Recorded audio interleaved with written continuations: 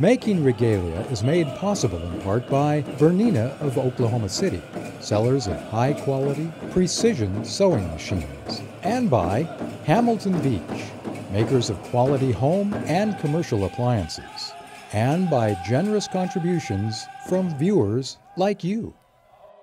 Welcome back to Making Regalia with me, Juaquin Lodge, here in Concho, Oklahoma. Today we've got a great show for you today. We're going to be finishing up our ribbon shirt that we started on last week. We don't actually have Red Sky with us today, but I'm still going to finish up what we need to do. We're going to do the cuffs to the shirt and the collar. So I'm going to go through the detail work on how to do that. And today we actually have a special guest all the way from the Potato State, Miss Willow Abrahamson. She is Shoshone-Bannock, and she is also a competition dancer as far as the women's jingle dress. She has traveled across the nation, all the way up into Canada, and across all the other states too. And the cool part about it is she actually does her own regalia. So today, while we do the shirt, she's actually going to do all my sewing for me. So hopefully we're going to have a pretty good collaboration. Willow, how long have you actually been sewing, doing your regalia work? I actually don't sew. I just told you that so I could get on the show. Right, right. You know. A lot of people do that these days. I just don't know. No, I've been sewing for 10 years, so 10 years. Not very long. So what? Who actually started you getting into sewing and stuff? My late husband, actually, he taught me how to sew. He was a men's fancy dancer, and he used to help me make my jingle dresses. And so that style that he showed me is what I use. So that's cool. Yeah. So now you do all your jingles from like head to toe, and pretty much how many dresses do you crank out a year, do you say? A year? I haven't made a dress. Well, okay, I made 2 of them last year, but I didn't make them for me. I made them for my aunt and one of my cousins. So what we're going to do is she's actually going to sew the cuffs for me today. Hopefully her skill level is up to par. Hopefully she doesn't mess up. If not, I'm going to have to do the whole thing over again. But, you know, we'll see how it goes. So, going on, the materials that I use, you can get at most material stores. The interfacing is just kind of a cotton-based material. And what I did is I heat bonded that and then heat bonded the material so it perfectly fits around like the interfacing. So, if you will, can you hand me Grab the interfacing? Yes. This is also the interfacing that some people make earrings and stuff out of, isn't it? Very true. And also beadwork too. So that's all different like formats for this stuff. Yeah. There should be another piece over there too. Okay. I'm just going to grab the whole shebang. Okay, right which on. one? Right on. All of them? That works for me. Now, I've already cheated, you know, like last night when I was staying up really late, I already did all my design work and my measurements, but I'm going to go through it with you real quick. Kind of see how I kind of got a line here. I'm going to show and kind of tell how I got all this stuff. So the cuffs, what I did measure is about 4 inches. It's kind of a little big, thick cuff, but you know, for Red Sky, you know, he was kind of a big guy. I kind of wanted to make a really big cuff. So the width right here is 4 inches. And I believe I measured 10 inches from here. Now usually with my shirts, it'll be kind of a puffy sleeve that comes down. And if you see kind of on the shirt, I actually interlaid like the material in and kind of bunched it up. But that way, you know, the shirt all comes perfectly together and kind of fits into the cuff. So what I did on this first piece of material is I actually measured 9 inches. I know my cuff is 4 inches, but for each side I did 4 and 4, and I have like an inch in the middle to play around with. And it's a cool trick that I kind of picked up when I was doing this, that you know you can make both cuffs in one just by using this little trick. So the diameter of the little rectangle I got is like 9 inches and 10 here, and from there I got my rectangle. From there, you know, all I did is just heat bond this on the back, and here in a minute I'm going to heat bond the front. So we'll actually have heat bond on both sides. From there, I'm going to attach the material, and then we're going to actually sew it on there and kind of make a sandwich out of it. So it's pretty simple. Very nice. So I already got my iron fired up, and since I've already done it, you know, I'm going to use this other material, kind of show you how the steps on actually how to create it to the cuff. This is another cotton-based material. It looks like it's from Wally World. Wally World. Yeah, the place to get Indian heaven. The place to get all the best outfit material. Oh yeah. So now what we're going to do attach the material to our interfacing. What I like to do is I'm going to cut around the actual box that we do have. That way when we put it together, we're going to fold the material in so you don't actually see the material, and then we're going to make a sandwich. So all I'm going to do now is I've already heat bonded like my interfacing. I'm just going to pull my heat bond off, and all the adhesive stays on there. Fancy. Some people just throw this on the floor. Yeah, go ahead. Oh. So, like I said, I'm going to heat bond this, but I'm going to cut around it and give it a little bit, almost, I would say maybe like a quarter of an inch to half an inch. Because what I'm going to do is I'm going to fold these in and then going to sandwich it together. That you'll never actually see the material. I'm going to go ahead and heat bond it together and fuse it. Once again, you know, like we're always working with heat bonding on the show. I swear it's just like the miracle material for me. I mean, it helps me get through all my projects really fast. I find new techniques and new ways to heat bond anything, really. Do you use a lot of heat bond? What are you using? Are you using Heat and Bond Light, or what's your favorite? Technically, I like to use the heavy on the material. I use light. Yeah, you know, we might have to battle. It is a preference, we might have to have some sewing battles. And like I said, you know, you're going to find out, you know, what style and what kind of heat bond that you like and prefer. It's just, you know, it's all going to come on to you with practice, you know. You know, I like to use the light if I'm using a lot of detail work, if I'm doing a lot of applique work. But, you know, I find that the heavy really works well for me. As far as doing a lot of materials that's on wool or, you know, like broadcloth material or cottons and stuff. I've actually never made cuffs before. Well, this is cool because it's going to be your first time. Yeah, I just like make the sleeve and then I put a little piece of bias tape right here and sew it together. Call it done? Call it done. Well, now today we're going to get a little professional on this. So finally, I think we got it fused on there pretty good. I'm just going to cut around it. Really simple. And you don't have to make it perfect because no one's really ever going to see this. This is one of the tricks that I do. Okay, so now, if you see, it's all infused and it's perfectly, there's no bumps in it, and it feels pretty good. You know, this is the stiffness that we're going to look for when we make the cup. From now, I'm actually going to heat bond this other side and add material on there before. After that, I'm going to fold this over just like so, and so we'll have perfect edges on both sides. So, let me get my heat bond. I think it is... It's right here. Exactly. This is the heat and bond. Love it. So here... The miracle maker. I've actually seen outfits at powwows where people don't sew their heat and bond onto their material. I'm sorry, I've done that a couple of times. I think we all have. It's usually if you really want to get a nice outfit in a really fast time, you can just heat bond it. Yeah. It'll work for a couple of grand entries. Couple grand entries. It'll last one contest. Yeah, one contest, but like a couple grand entries for sure. Okay. Now I'm not really measuring this, I'm kind of just eyeballing it. And the cool part is you can just fold it and you kind of get your seam where you need to cut. So it's another little trick that I do. One of my methods of my madness. And I'm going to steal that trick. I like always have to measure everything. My eyes are crooked or something. So there, I heat bonded it. I'm going to fuse all of it real quick.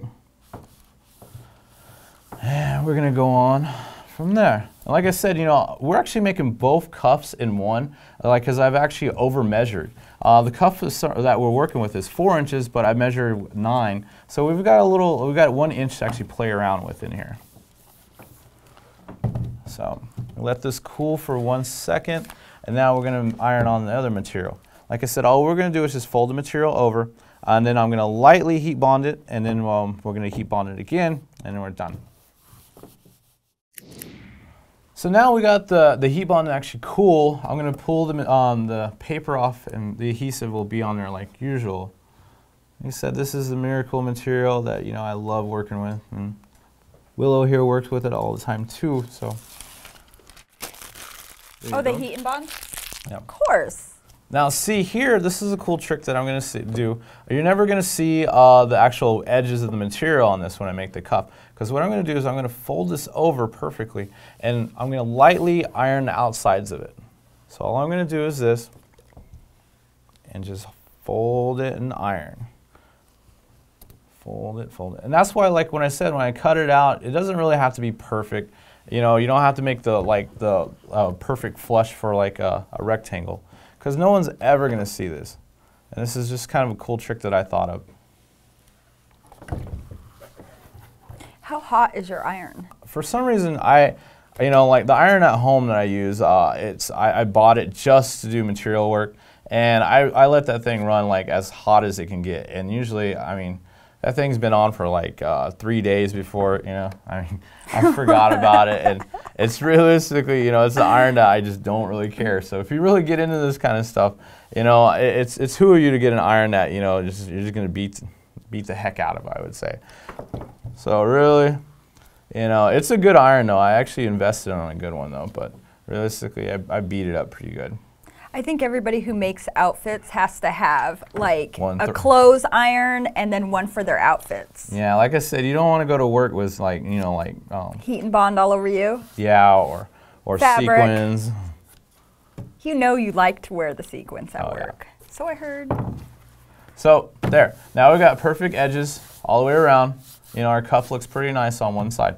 What we're going to do is we're going to continue on this other side and do the exact same thing. Now, the cool trick that I like to do is, you can see I've already got heat bond on here again. I'm going to use it again, and I'm going to heat bond the outsides again. And that way, when we fold this in, it'll be perfect. And then all Willow has to do is just sew it, and we're good to go. So, cool trick is this is just a scrap piece of heat bond that I just now found. Just lays around here at the shop, you know, so I'm going to cut little strips. I don't need a lot, just a little tiny strip. And I'm going to heat bond right there.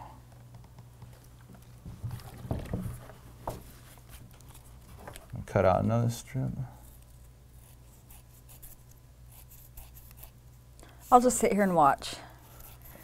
I'll put you to work here in a minute. We'll see, we'll see. So I had a question for you earlier. Shoot. My question was, I wanted to know, have you ever taught anybody how to sew? Technically, kind of, sort of. I've had some people come in, and I really wanted to make my own sweatshop, but it didn't seem to pan out, you know. So I kind of can say I kind of helped some people, but then again, it didn't really work. But, you know, like I said, you know, you're always going to have your own preference when you start sewing on your own tricks of your trade and stuff. So. Well, you're somebody who really likes to share your work. I'm the exact opposite of you. I've actually had a few individuals come to me and say, "Will you show me how to sew?" And I've said, "Yeah. Here's the sewing machine. This is how you thread it. This is how you use the pedal." And I've actually, I mean, like some of the people who I just showed how to use the machine, now they make really nice outfits. See, you're an expert and you didn't even know it. Because I'm from Potato Land. Oh, Potato Land. Yeah. Okay, so what we did is I pull all the adhesive off, so we have adhesive here on the material again. Cool part is now all we're going to do is we're going to take our other side of our cuff, make sure you got the right side of the print. Looks like this is it. And all I'm going to do is just fold this again. And that way we get perfect cuffs. Ooh. Now, when you heat bond it, you don't want to heat bond it all the way to the edge, because what you're going to do is you're going to fold it again. So you just want to get the middle of the part of the material first. So all I'm going to do, I'm going to take it off the material and just go ahead and make a perfect line.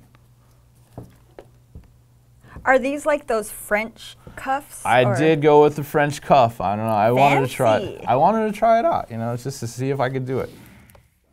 So now Ollie said, you know, like we're going to just fold this in. That way, you know, like if you see it with the heat bond, like the folds are perfect. You know, like you're not really going to see like the inside of the material, like on the outside, the rough parts. So this final one, all you really do is just fold it in.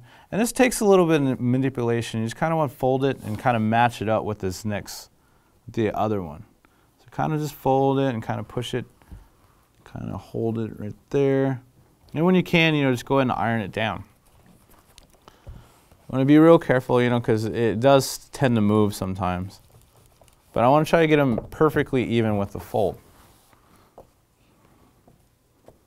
You know, folding, folding. Come on, get in there. All right. So sometimes you have to play around with it, you know, get your fold, you know, and sometimes you really got to press on the iron to get it in there, but I'll get it. But that way, you know, it looks professional, it looks, you know, perfect. It looks fabulous. Well, thank y'all. There you go. All I want you to do is just go around like the very edges and that's it. Okay. Do you just sew when it's hot still? Sometimes when you sew when it's hot still, it'll make your needle stick. That is true. Oh, there it goes.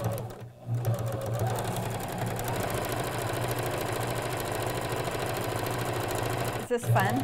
Being able to just watch? Yeah, it is. It is?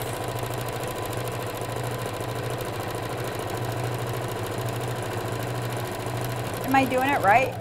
Yeah, Okay, just stay good. on the edge. Well, I didn't stay that close to the edge. I like to get right on it. Well, sorry. It's kind of close. See, look.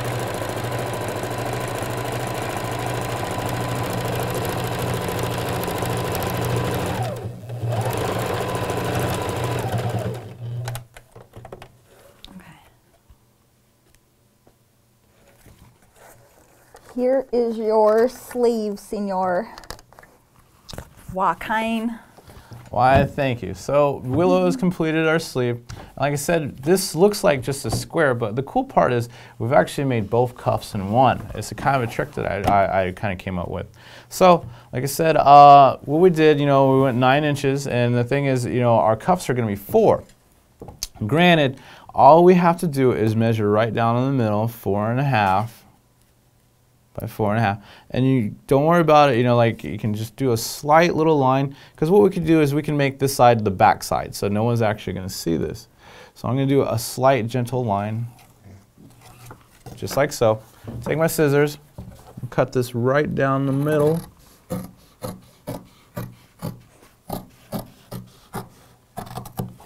And there, we have both cuffs. Now the cool part is how what we're actually going to do is we're going to cut the interfacing. I have, you know, like we said, we're going to go 4 inches for the cuff. Well, we're actually going to make this, we're going to cut inside the interfacing. I have a 1/2 inch to work with. So all I've got to do is barely, we're going to have to pull this material apart from the heat bond. And we're going to cut the interfacing. That way, when you do the cuff, you're going to fold the material inwards and make another sandwich, and then that way no one's ever going to see your material marks. Okay, now we've got the 2 pieces separated. And like I said, you know, what we're going to do is we're going to cut the interfaces, the interface on the inside. That way, what we're going to do is we're going to fold the material over again, and when we connect the sleeve to it, it'll actually sandwich itself in, and you're never going to see the outside of the material. So what I did is, you know, working with 4 inches, you know, I gave myself a little bit of leeway with the interfacing. So all I got to do now is just cut. I want to go to the very end of the material. I'm not trying to cut the material itself, but I'm just going to go in here and just kind of cut out my interfacing. You be very careful, you know, you want to cut your material, because, you know, once you do that, you just kind of have to start all over. So I'm going to go through and cut a straight line. Or you can just leave it and not start all over. Or we can just do bias tape around the edges and call it done. Yeah. But for the show, we're going to do a little something fancy. Well, now I want to get fancy. I'm actually like learning how to do these. That's cool. I have a son that's about to be 15, so I know he's going to expect me to make him some man shirts. Okay. And pull this out again. Now the cool part, And what me and Willow were talking about is there's a trick to working with heat bond. And if you do mess up with heat bond, one of the cool parts is if you use the iron again to get it hot again, you can actually release the adhesive so you can work with the material again. That's kind of what I did here. When I did iron it, I ironed it really hard, and so the adhesive is on the material really well. So what I'm going to do is I'm going to have to heat bond, like kind of heat this up so I can pull the material away. But what I'm going to do from there is I'm just going to take the material, fold it in on both sides, and then attach the sleeve, and it's perfect after that. So kind of overwatch that for a minute. But see, if you heat bond it, kind of heat it up again, the adhesive will pull off again, and then perfectly you'll be able to pull the material up. From there, all we're going to do is we're going to just fold this material inwards over the interfacing. And that way, on both sides, you'll get a perfect sandwich. And when you actually attach the cuff, all you got to do is one stitch over, and your cuff is totally finished. So I'm going to finish this up real quick, kind of get it all prepped up, just to say if I was about to sew it. I'm just going to fold this over and heat bond it again. It's trying to kind of get a little loopy, so I'm going to get real hot this time. So with all your cuffs, you don't do any cuffs like this on your jingle dresses? No. Aww. I know. I have to start. But now, now I will. Exactly. Now I'll be the cuff monster. I'll like have just cuffs? Great big cuffs everywhere. Are you gonna do French cuffs? Yes, I'll do French cuffs. Wow. Just kidding. No, I'm sorry. Do you do these on your outfits? Absolutely not. Being a fancy dancer, I actually have beadwork and I have cuffs. So I cheat. My dance shirts, I don't do heat bond. I just end it and I just fold it over and sew it. No one really sees it too well, so I just kind of keep it kind of a secret of mine. So. Well, I think like these type of cuffs are more for like maybe you go to an NEC meeting or you're an MC and you want a really cool ribbon shirt. But most men's dancers actually have cuffs. True like that. Beaded cuffs. Yeah. Karate cuffs. So now we come to the part where we're going to attach the cuff to the sleeve. If you see, all I did was just fold the material over again, and from this other side, what I'm going to do is fold the material over again, making that perfect seam. From there, all you got to do is just take the material from your sleeve when you do it and just kind of sandwich it in. You don't have to, round it off or, actually do the sleeve itself. You can just cut it, leave the material as is, and then sandwich it in, and then stitch all the way around, and you'll have a perfect sleeve. Over here we have Willow, my model over here. She actually has a finished product on how I did like the French cuff sleeves. It's sandwiched in pretty good, and like I said, like from the material here, I kind of gapped it in, because I like to have kind of a baggy arm to make it a little bit comfortable for a red sky. But we go in, and all of a sudden, I sandwiched it in on the cuff. That way, it fits perfectly, it breathes perfectly. Got a nice looking cuff, and later on, he might want to do like some buttons or maybe put some rhinestones on it. I don't really know, and something to that effect. But in the same sense, I also did the collar the same way. So, but that is actually how I did my shirts. And going on from that, I believe Willow's going to start doing this to all her jingle dresses from here on out. And I think she's going to do a little bit more detail work, as she says. And hopefully this season, we'll see her out with different cuffs and stuff. We'll be right back with Willow, but at the time I'm going to introduce you to our new friend and our new co-host for the show, straight from Bernina of Oklahoma City, our brand new machine, our Bernina 550. It's a 550, kind of a very advanced model. Actually, this is more advanced than the one I have at home, but some of the aspects of it still apply to some of the machines out there. So what I'm going to do is I'm going to show you how to actually load the machine and actually do the bobbing. Now, the reason why we actually have to wind the bobbing is actually you'll actually have two different strings, one from the top, one from the bottom, and the machine actually utilizes both these strings to interlock the stitch in between. If you see, I've kind of already started. I've taken my thread, I've gone through the little latch right here, I'm going around this little elbow here, and what I'll do is I'll bring the thread right back here, put my bobbin right here, and this is where we're going to load it. Now most machines aren't this advanced. This one's a little bit more tricky to this one. Most machines, you actually put it right here, slide this little pin right over here, and use your pedal to actually wind your bobbin. This one is more advanced where all I gotta do is hit this button and it winds itself. Now to load this mechanical bobbing, there's kind of a certain way to do it. I've got the thread wrapped around like so, like this way, and where the end will come out this way. So the best way to do it is I'll flip this around, take this bobbing, I'll insert it certainly just like this, and I'll pull it through the bobbing till it gets to the top. Now you see how the wheel spins this way. That's perfectly how you want it, and all you gotta do is flip it back around and insert it right into the mechanical part of the bobbing, and then you're good to go.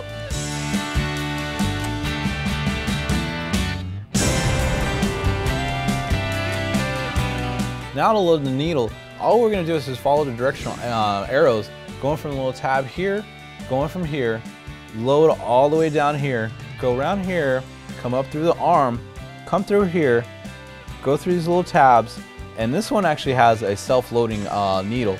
So you just put the thread here, it'll pull it right through the needle all by itself, and then you're done.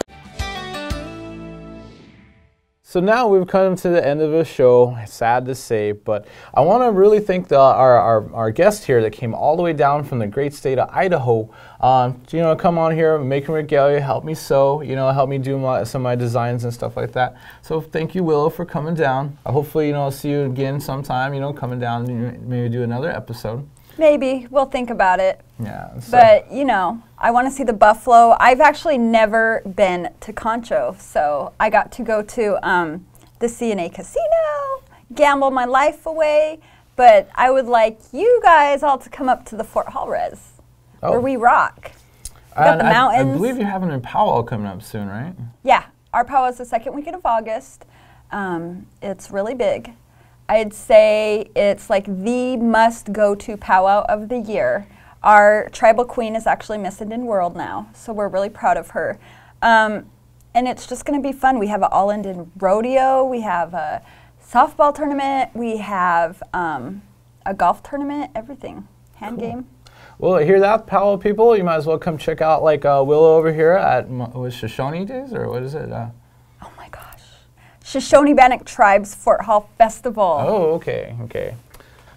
So people, once again, I want to thank everyone for tuning in. Hopefully we're going to bring some more episodes to you guys. So thanks very much. I hope.